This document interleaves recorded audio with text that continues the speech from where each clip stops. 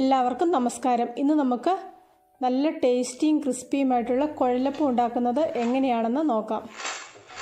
ഞാനിവിടെ പറയുന്ന അതേ രീതിയിൽ തന്നെ കുഴലപ്പം ഉണ്ടാക്കിയെടുക്കുകയാണെങ്കിൽ നല്ല ക്രിസ്പി ആയിട്ടുള്ള കുഴലപ്പം ഉണ്ടാക്കിയെടുക്കാൻ പറ്റും.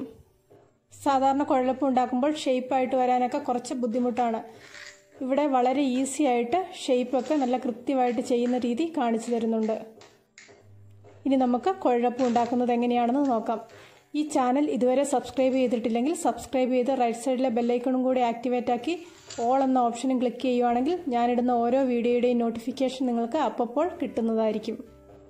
കുഴലപ്പത്തിലേക്ക് ചേർക്കുന്നതിന് വേണ്ടിയിട്ട് കുറച്ച് തേങ്ങ ചിരകിയത്, 1 സ്പൂൺ ജീരകം, കുറച്ച് ചെറിയ ഉള്ളി, കുറച്ച് വെളുത്തുള്ളി, ഇത്രയും സാധനങ്ങളാണ് എടുത്തിരിക്കുന്നത്. ഇത് മിക്സിയിൽ കുറച്ച് വെള്ളം ഒഴിച്ച് നന്നായിട്ടൊന്ന് അരച്ചെടുക്കണം. ഇത് കുഴലപ്പത്തിൻ്റെ കൂട്ട് കുഴയ്ക്കുന്നതിന് വേണ്ടി എടുത്തു വെച്ചിരിക്കുന്ന വെള്ളമാണ്. 3 കപ്പ് വെള്ളമാണ് എടുത്തിരിക്കുന്നത്. ഇതിലേക്ക് ഈ അരച്ച കൂട്ടിട്ട് ഇത് അടുപ്പത്ത് വെച്ചൊന്ന് തിളപ്പിച്ചെടുക്കണം. കുഴലപ്പത്തിന് വേണ്ടിയിട്ട് 2 കപ്പ് വറുത്ത അരിപ്പൊടിയാണ് ഇവിടെ എടുത്തിരിക്കുന്നത്. കുഴയ്ക്കാനുള്ള വെള്ളം തിളയ്ക്കുന്ന സമയം കൊണ്ട് ഇതും ഒന്ന് ചൂടാക്കിയെടുക്കണം. ഇതുപോലെ ഒന്ന് പൊടി ചൂടാക്കിയെടുത്തെങ്കിൽ മാത്രമേ കുഴലപ്പം ശരിയാകുള്ളൂ. ഇത് അപ്പത്തിനും പത്തിരിക്കും ഇടിയപ്പത്തിനും ഒക്കെയുള്ള ആ ഒരു തരത്തിലുള്ള നൈസായിട്ടുള്ള പൊടിയാണ്. ഇതുപോലെ കുഴലപ്പം ഉണ്ടാക്കാൻ വേണ്ടി അരിപ്പൊടി വറക്കുമ്പോൾ ഒരുപാട് അങ്ങ് മൂപ്പിച്ചെടുക്കേണ്ട ആവശ്യമില്ല. ഇതിൻ്റെ കളർ മാറാത്ത രീതിയിൽ വേണം വറുത്തെടുക്കാൻ. അരിപ്പൊടി കുഴയ്ക്കാൻ വേണ്ടി വെച്ചിരിക്കുന്ന വെള്ളത്തിലേക്ക് ആവശ്യത്തിനുള്ള ഉപ്പും കൂടെ ചേർത്ത് കൊടുക്കാം. വെള്ളം ഇവിടെ നന്നായിട്ട് വെട്ടിത്തിളയ്ക്കാൻ തുടങ്ങിയിട്ടുണ്ട്. ഈ സമയത്ത് അരിപ്പൊടിയും നന്നായിട്ട് ചൂടായി വരും. ഈ ചൂടായ അരിപ്പൊടിയിലേക്ക് ഈ തിളച്ച് വന്ന വെള്ളം ചേർത്ത് കൊടുക്കാം. ഞാനിവിടെ 3 കപ്പ് വെള്ളമാണ് ചേർത്ത് കൊടുക്കുന്നത്. അരിപ്പൊടിയുടെ വ്യത്യാസം അനുസരിച്ച് അളവിൽ കുറച്ച് അങ്ങോട്ടോ ഇങ്ങോട്ടോ മാറ്റം വരും. വെള്ളം ഒഴിച്ച ഉടനെ തന്നെ ഇത് നന്നായിട്ടൊന്ന് ഇളക്കി കൊടുക്കണം. ഇതൊന്ന് ഇളക്കി കൊടുത്തതിന് ശേഷമാണ് തീ ഓഫ് ചെയ്യുന്നത്.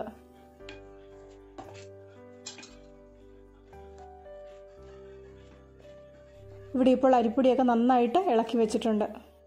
ഇതിനി കൈകൊണ്ട് തൊടാൻ പറ്റുന്ന വിധത്തിലൊന്ന് തണുത്ത് വരണം.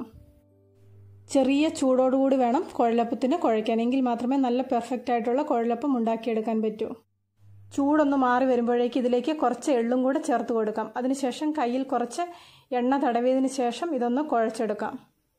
ഇതിപ്പോൾ ഒരുവിധം ചൂടുണ്ട്. ഇതുപോലെ ഒരു ചൂടോടുകൂടെ കുഴച്ചാലേ നന്നായിട്ട് കുഴലപ്പം കിട്ടുകയുള്ളൂ. ഇതുപോലെ കുഴലപ്പത്തിന് കുഴച്ചെടുത്തിട്ടും കുഴലപ്പം ശരിയാകുന്നില്ലെങ്കിൽ ഇതിലേക്ക് കുറച്ച് മുട്ട കൂടെ ചേർത്ത് കൊടുത്തിട്ടുണ്ടെങ്കിൽ നല്ല പെർഫെക്റ്റ് ആയിട്ടുള്ള കുഴലപ്പം കുറച്ചും കൂടി ഈസി ആയിട്ട് ഉണ്ടാക്കിയെടുക്കാൻ പറ്റും. അതെങ്ങനെയാണ് ചെയ്യുന്നതെന്ന് ഈ വീഡിയോയുടെ അവസാനമായിട്ട് കാണിക്കുന്നുണ്ട്. ഇതുപോലെ കുഴലപ്പത്തിൻ്റെ കൂട്ട് റെഡിയാക്കുമ്പോൾ കൂട്ട് ശരിയായില്ലെങ്കിൽ മാത്രമല്ല, ഇത് പകുതിയൊക്കെ ഉണ്ടാക്കി വരുമ്പോഴേക്ക് ഈ മാവൊക്കെ അങ്ങ് ഉണങ്ങി വരാൻ തുടങ്ങും. അങ്ങനെയാണെങ്കിൽ നമുക്ക് കുറച്ച് മുട്ട ചേർത്ത് കൊടുക്കാം.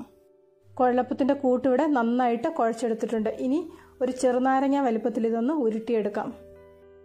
ചപ്പാത്തി മേക്കർ ഉണ്ടെങ്കിൽ കുഴലപ്പത്തിൻ്റെ കൂട്ട് ഈസി ആയിട്ട് നമുക്ക് പരത്തിയെടുക്കാം.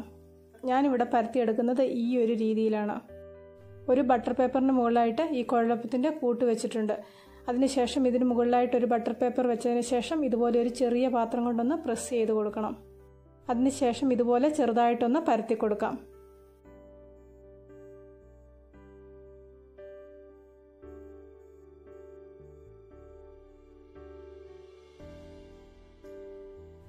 പരത്തി കഴിഞ്ഞ് ഇതുപോലെ ഒരു ചെറിയ പാത്രത്തിൻ്റെ അടപ്പ് വെച്ച് ഇതൊന്ന് കട്ട് ചെയ്തെടുക്കാം. ഇതുപോലെ കട്ട് ചെയ്തെടുക്കുമ്പോൾ ഇതിന് കട്ടി കൂടുതലാണെന്ന് തോന്നിയാൽ ഒന്നും കൂടി ഒന്ന് പരത്തി കൊടുക്കാം. ഇവിടെ ഒന്നുകൂടെ ഒന്ന് പരത്തി കൊടുക്കുന്നുണ്ട്. അതിനുശേഷം ഇതുപോലെ ഒന്ന് ഷേപ്പ് ചെയ്തെടുക്കാം. ഏറ്റവും ഈസി ആയിട്ട് ഷേപ്പ് ചെയ്തെടുക്കുന്ന മെത്തേഡാണ് ഇത്.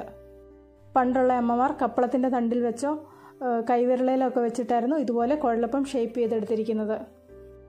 അതിൻ്റെ ഒന്നും ആവശ്യമില്ല. ഇതുപോലെ നമുക്ക് ഈസി ആയിട്ട് കുഴലപ്പം ഷേപ്പ് ചെയ്തെടുക്കാം. ഷേപ്പ് ചെയ്തതിന് ശേഷം ഈ 2 അറ്റവും യോജിക്കുന്ന ഭാഗം കൈവിരൽ കൊണ്ട് നന്നായിട്ടൊന്ന് പ്രസ് ചെയ്ത് കൊടുക്കണം. ഇതുപോലെ നന്നായിട്ടൊന്ന് പ്രസ് ചെയ്ത് കൊടുത്തിട്ടില്ലെങ്കിൽ ചൂടായ എണ്ണയിലേക്ക് ഇടുമ്പോഴേക്ക് ഇതിൻ്റെ 2 അറ്റവും അങ്ങ് വിട്ടുവരും. കുഴലപ്പത്തിന് നല്ലൊരു ഷേപ്പ് കിട്ടില്ല.